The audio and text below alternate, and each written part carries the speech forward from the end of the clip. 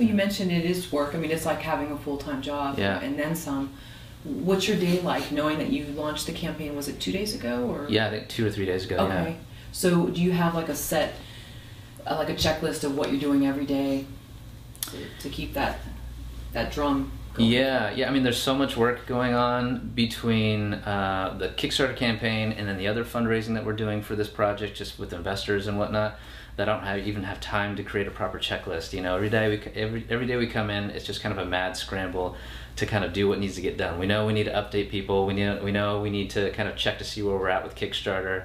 I'm a little obsessive about it, and I check maybe every hour or so, maybe sometimes more.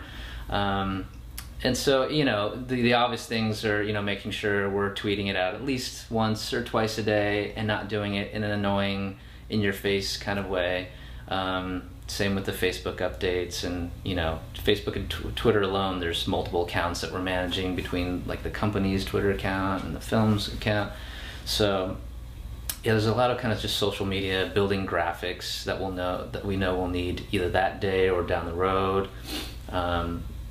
So yeah, just kind of a roundabout answer, saying that we don't know what we're doing half the time, and just kind of doing as much as we possibly can to get the word out every day. Yeah. What determined the length of time you were going to choose for the campaign? I believe it's what, 31 days? So I think it's 31 days. 31 yeah. days, and also the amount, 33,000. 33,000. Yeah. We came up with 33,000 as the goal, in part because we had to be realistic with what we could raise, given our network, given our history with crowdfunding. Like, I just wanted to make sure we're being realistic and not overshooting it, because as we all know, Kickstarter is all or nothing, and we don't want to lose out. So that was one consideration. The other consideration was, what will be enough to get the ball rolling on the film?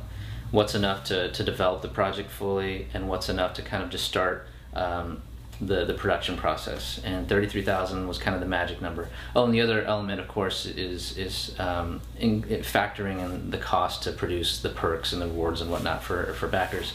And so yeah, 33,000 was the magic number to get the ball rolling on the project, and what we realistically thought we could raise.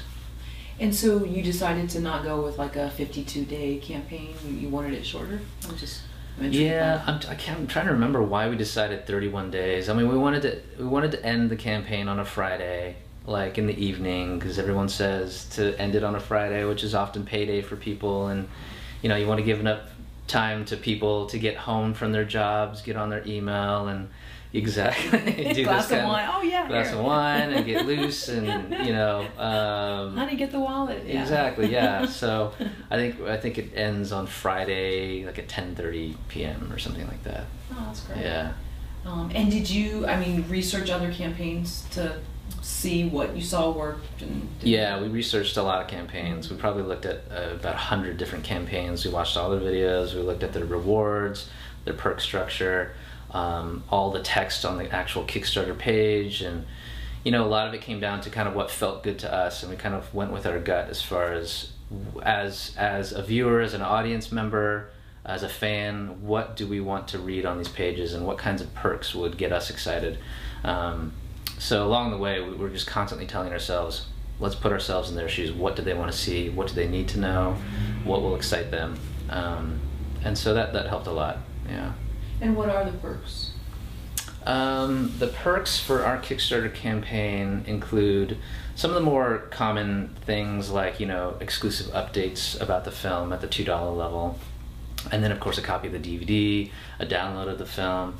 But then we came up with some unique things like Instagram Polaroid coasters. Because this film is going to be so visually driven and hopefully cinematically kind of beautiful, we wanted to kind of do something having to do with photography. So yeah, one of the perks is these cool little these like Polaroid cup coasters, you know, postcards and posters, a dinner with myself and the author of a book called In Pursuit of Silence, which I'm sort of which has sort of influenced this film, and so things like that. Yeah.